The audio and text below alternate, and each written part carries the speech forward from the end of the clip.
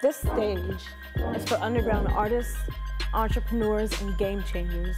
The people you see selling CDs out of their trunks, hawking books on the side of the freeway, sacrificing time away from their kids, dumping their savings in their tanks and hitting the road. It's for the weirdos, trendsetters, alternative thinkers redefining the field with their alternative mindsets. Mike's Uncut is a movement.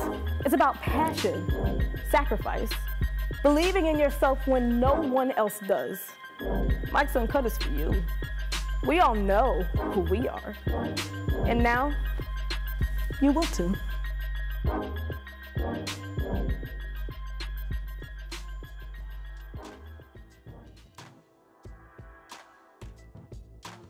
Welcome, Peoria.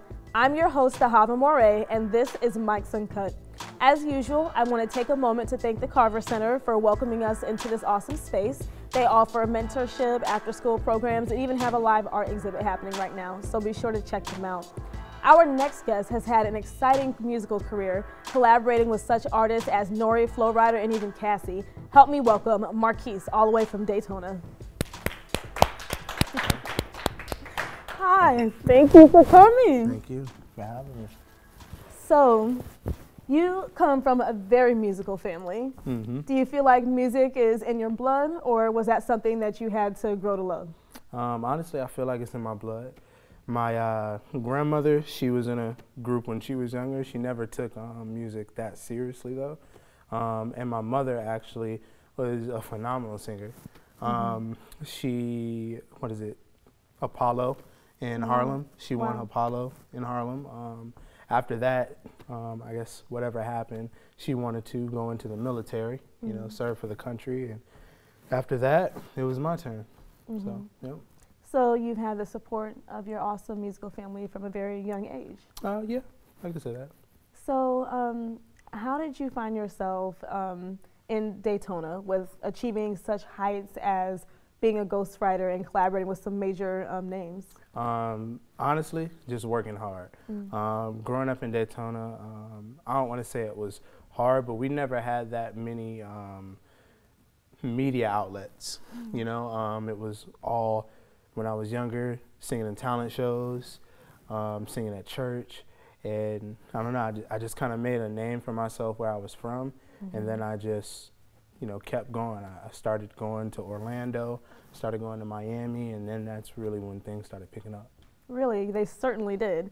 So it's been about 7 seasons, and you say that you caught your big break when you impressed the likes of Stevie J and Benzino, who of course we know from Love and Hip Hop. Yeah, Love and Hip Hop. How did that happen?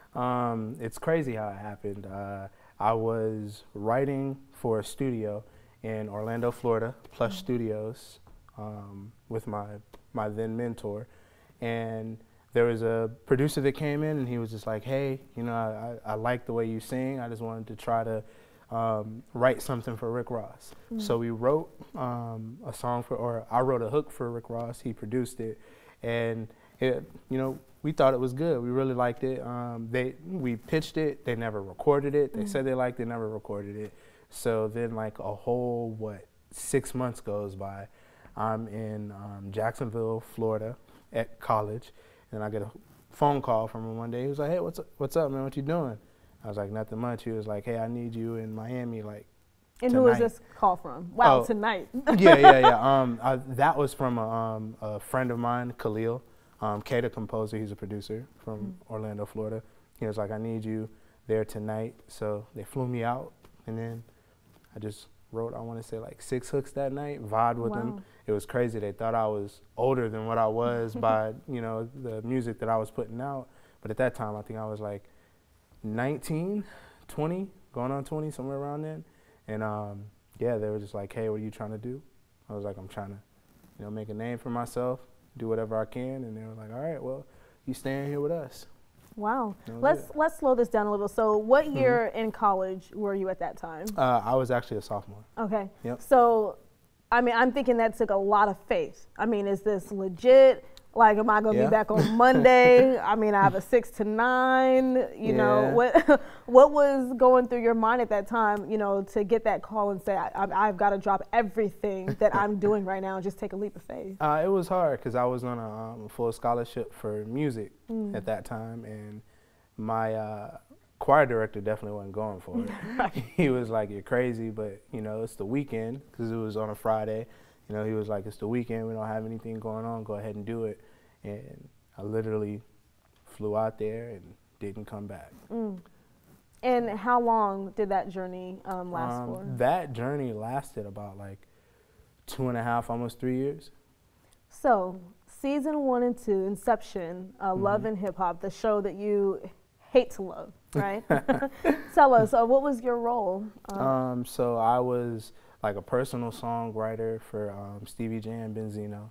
Then also we had a group. We were called the, what was it, the 757s, Magnificent 757s. That was awesome. What was it? I want to say our first gig was actually in Miami, and we opened up for Little Kim. Wow. For her birthday, and it was pretty cool. What year was that? That was, it had to have been like 2010. 2010, yep. So, you know, we did that.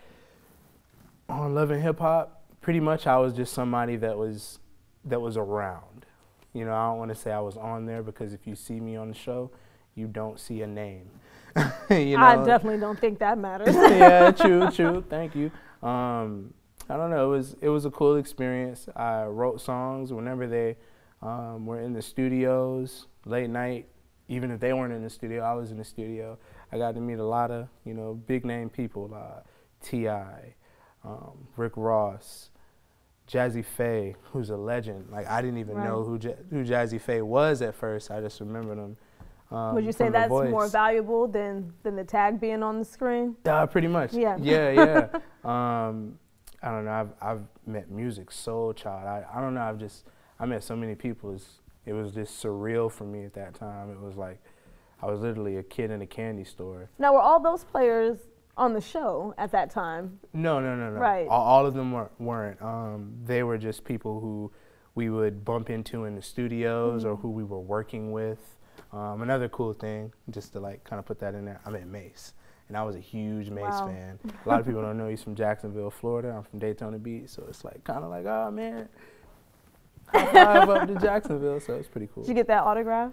No. I'm not gonna lie, I was shy. I was like, I don't want to feel like a groupie, you know. But it was cool because I was in the studio with his artist, and he came in and he was like, who's producing this, like vocally? And I was like, me, and he was like, that's pretty good. But that was your chance.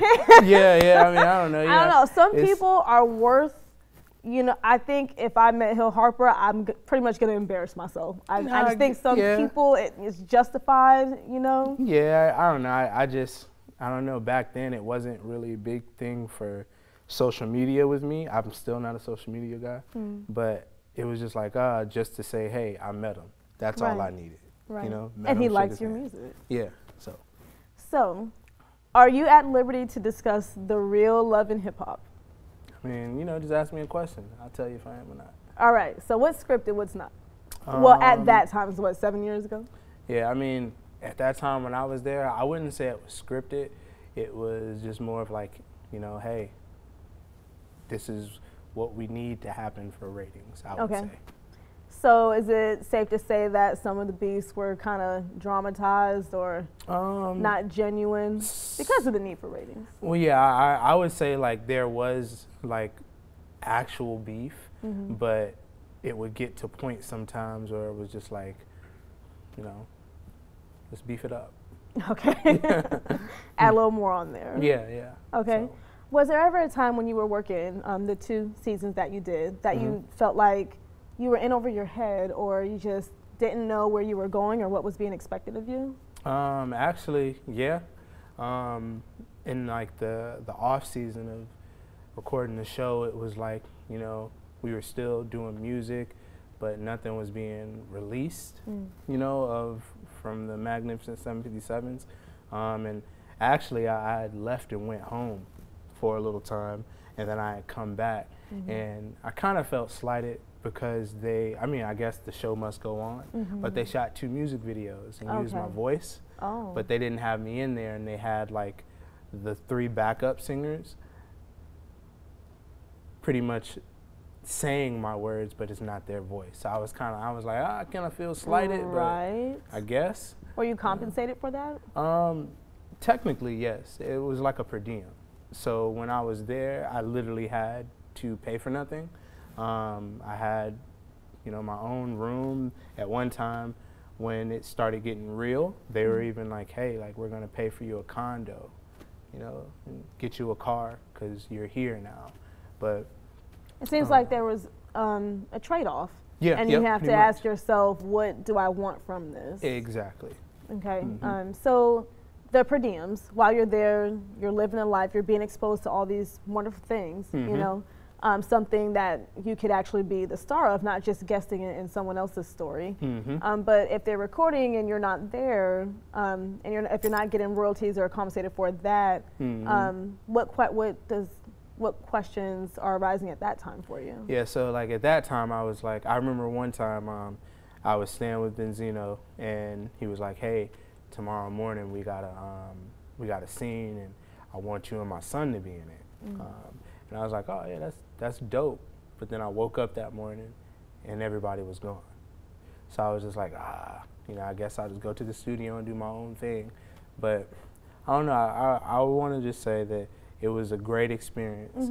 I was blessed for that experience.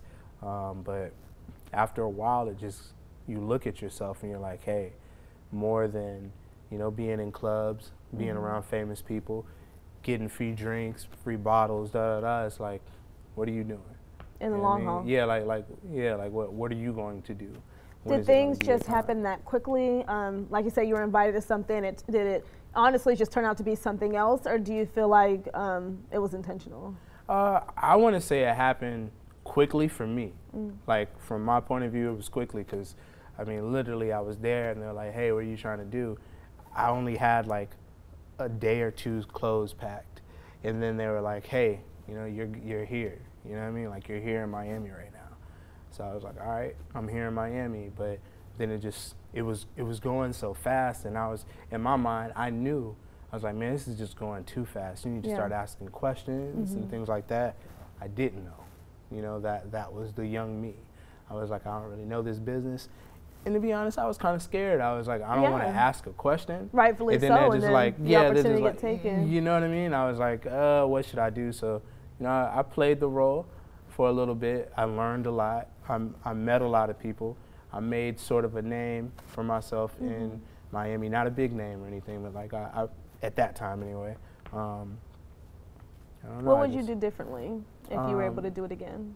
What I would do differently, I would ask questions, and I would know the business instead of just jumping into something.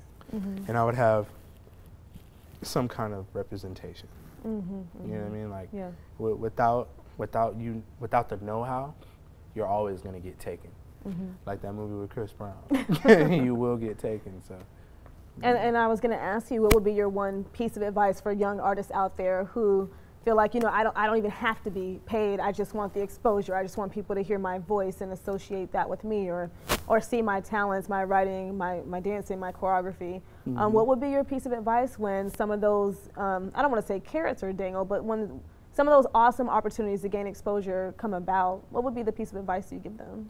I would just say, take that opportunity for what it is, but then still ask questions and know what you're getting yourself into. Because if you don't know what you're getting yourself into, people can tell you anything, you're just going to go with it. And then also know your worth. If you don't know your worth, nobody else is going to tell you your worth. Right. So that's what I tell them. Just know yourself. Okay. Know yourself and know your worth.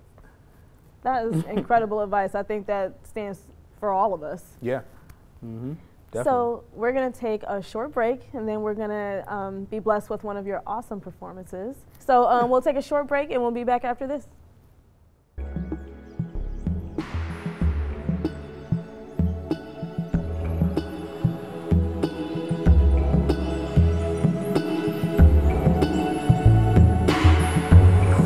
Your tears were meant to fall.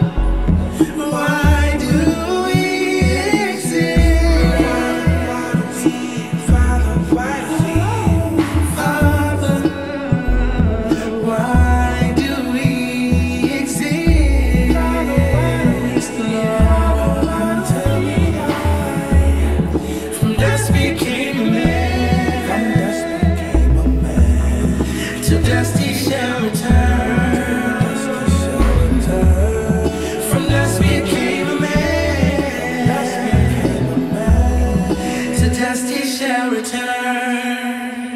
Father, why do we exist?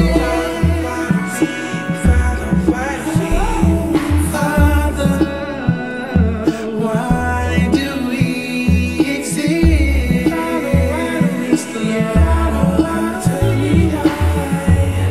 From dust became a man. To dust he shall return. From dust became a man. To dust he shall return. Father, you can do anything through Christ Jesus that strengthens you.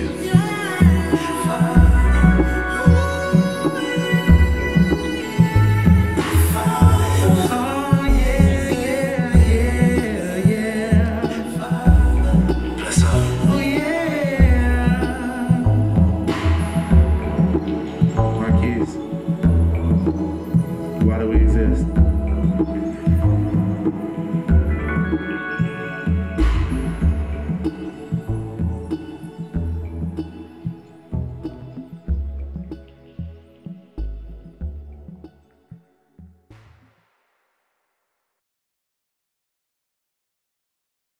Welcome back, Peoria.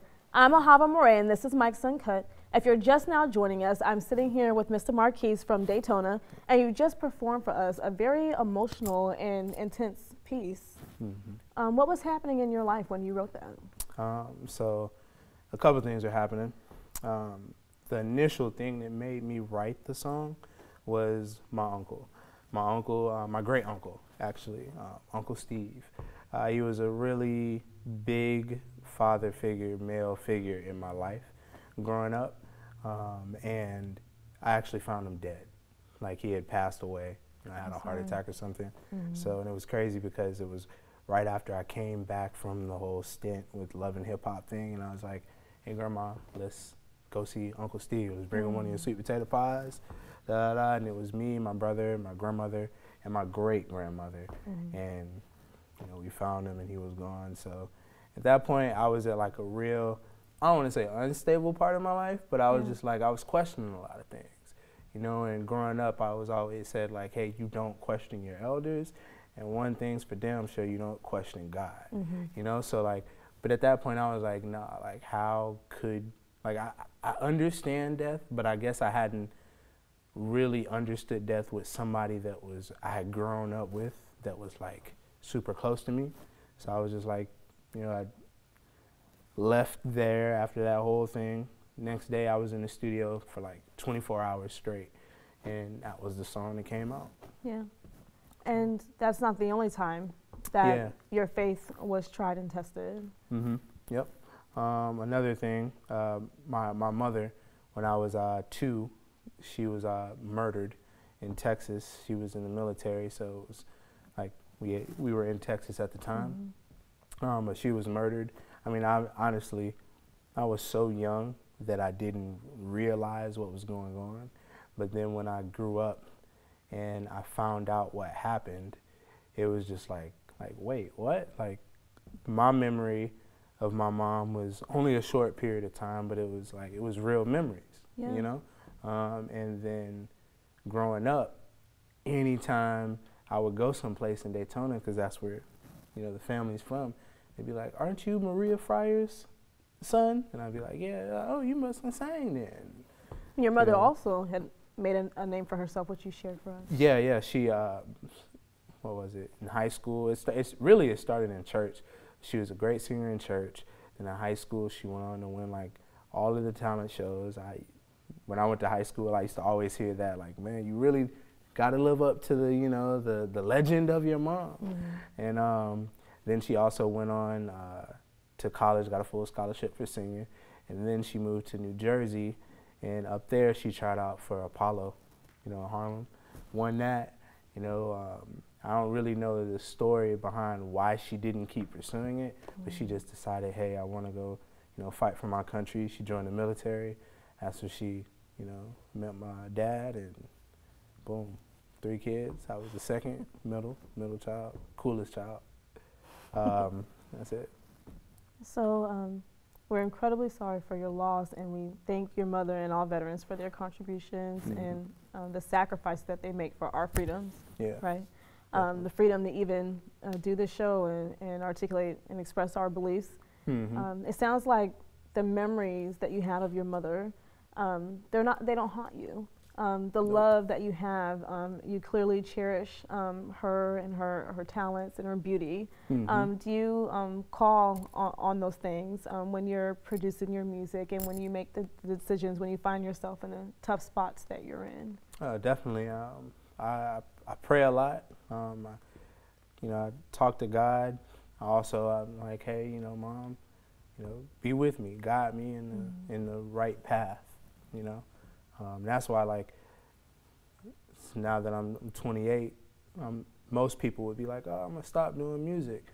I'm just like, nah, like, everything that has happened, out of all the great things that have happened, is like, hey, that wasn't for you. You're getting guided in the right direction. So that's why I can't stop, won't stop. Okay, and the path that you're embarking on, you're actually, I wouldn't say that you stopped your career as a ghostwriter, but you're looking more into the artist side of things. Oh yeah, definitely. What made you pursue that side of the industry? I always wanted to be, an artist. Like growing up doing talent shows, but I don't know. I just got, I don't want to say like caught up in the whole writing for other people and just writing in general, but I was just like, hey, like, I feel like everybody that's a writer at one time wanted to be, an artist, and I was just like, hey, I want to do it, I can do it, I'm just as good as anybody else out there. I just have to find my niche and, just get a name for myself and build a fan base. Are you still writing for artists? Like, if we have any artists now that are interested in getting in contact, collaborating with you, would you be interested in that? Oh, definitely. Definitely. Like anything music, like anything. I love to work. I'm a workaholic when it comes to that. Like, I'll be in the studio and not eat until something's done. So. So, what was your favorite project to work on? My favorite project? I have got to say my favorite project to work on, I got to be selfish on this one, was mine. Reason I say that is because it was like my, like my coming out party. I was like, hey, like, this is me as an artist. Yeah. When you crossed over to singing more, present yourself more as a singer. Yeah, it was just like, hey, like, there's so many avenues I can go with this, picking the avenue that I went instead of being like a sing-songy or a full-on like Gerald Levert or something like that. I was just like, hey, I want to do something that's me, that's fun. I like rap, I like gospel, I like R&B, I like any type of music. So at that point, like all three of the songs and videos that I put out were just all a mixture of that, and I feel like it's really me. I'm not trying to be someone, or I'm not trying to imitate what the other people are doing. So not just one project, but the music that you're producing that embodies you. Exactly. Yeah. Yep. So I have to ask, I want to ask for like 30 minutes. Yeah. I'll give you three, because one would just be torture. But Gotcha. what are three of your favorite songs of all time? Ooh, songs. I thought you were going to say artists. I would have to say, Michael Jackson, Starting Something. I love that song. Another song, This World Were Mine. Oh, that's beautiful. And then going to hip hop, I would have to say Changes by Tupac. Yeah, that's definitely on my cardio list. Yeah. he hit on a lot of things into that. And yeah. Changes, yeah.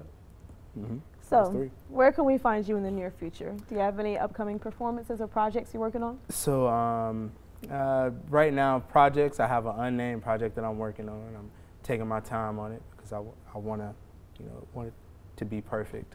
I don't want to take too much time, though, obviously. And for performances, it's just a work in progress, me not being from the the Peoria area and not being from the Chicago area, to get your foot in the door is kind of hard, especially with this day and age, with it being a total different, like, mixture of genres now. You have to really wow or do something, you know, that's a wow factor to get your foot in the door. So I'm just still working right now. Thank you so much for joining us. Anytime. There you have it, Peoria. Singer, songwriter, and best kept secret. I'm Ahavah Mauré, and this is Mike's Uncut.